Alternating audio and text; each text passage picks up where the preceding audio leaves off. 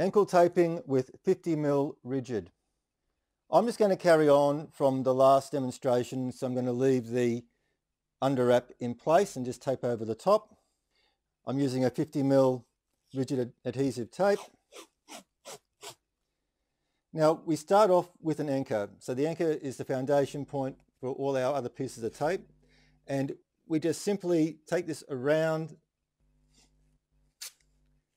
the calf. There's no tension on the tape at all. We don't want to pull that tape tight because otherwise we're going to cut off circulation to the bottom of the foot.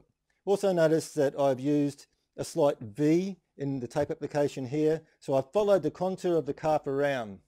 This not only makes the tape sit nice and flush with the skin, but it also helps that once it's running around and the muscles fill with blood, it can become quite uncomfortable and cut in. So putting it at this angle just reduces the chance of cutting in and making it feel uncomfortable.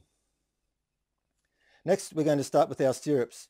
You notice that when we're using 50mm tape, we only use one anchor because the 50mm tape is quite wide enough. So we're going to start our stirrups starting from the inside, and we're going to have this sitting right back close to the end of the heel, and then bring it around the other side, taking time to press it down and also making sure there's no creases and wrinkles and all sorts of stuff in the tape.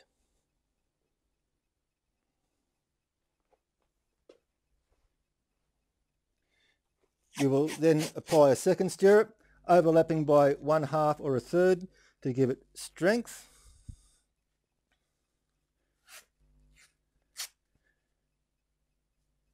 Once again, make sure it's the right tension and take the time to secure it down. So we're only using 2 stirrups, and we just notice that these bumps here on the ankle, they're both completely covered with the 2 stirrups, so they're supported. The next part of the taping is 4 figure 6s. So we're starting on the inside, and we're coming around the front, and we're just allowing the tape to sort of fall around the shape of the ankle, making sure once again there's no wrinkles, and also making sure we're coming far enough forward to cover and support these ligaments here just below the bump on the ankle, because these are ligaments that will get damaged if the ankle rolls. So we want to make sure the tape is far enough forward to support the ankle and reduce the chances of that ankle rolling in.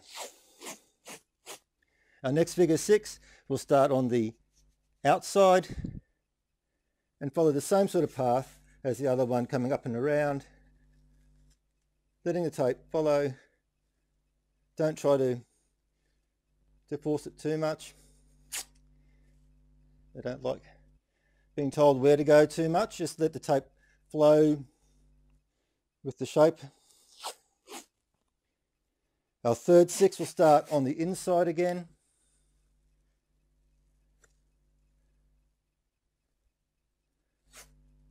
And back around to where we started. Now just take the time to do the job neatly, make sure there's no creases, and make sure that the tape is stuck down, because as we said, tape only works when it's adhered to the skin. So there's no prizes for the first one finished, and you will get quicker with time and practice. But the most important part is to make sure the tape is actually in the right place and stuck down. So we've done our anchor, we've done our 2 stirrups going from the inside to the outside, we've done our 4 6s, so now it's time to block the job off. Just go over the top of those strips. Once again, this has got no tension on it because we don't want to put tension around the calf. We do a function test to make sure that the tape feels comfortable and that it is providing the required support. We check for circulation to make sure we haven't cut the circulation off, and the job is done. To learn more about our sports taping courses, please visit our website at http://sportstapingacademy.com. And if you're in the market for some good quality tape, we can offer you a 10% discount at www.victor-sports.com. Enter the discount code STA SAVE10 when placing your order.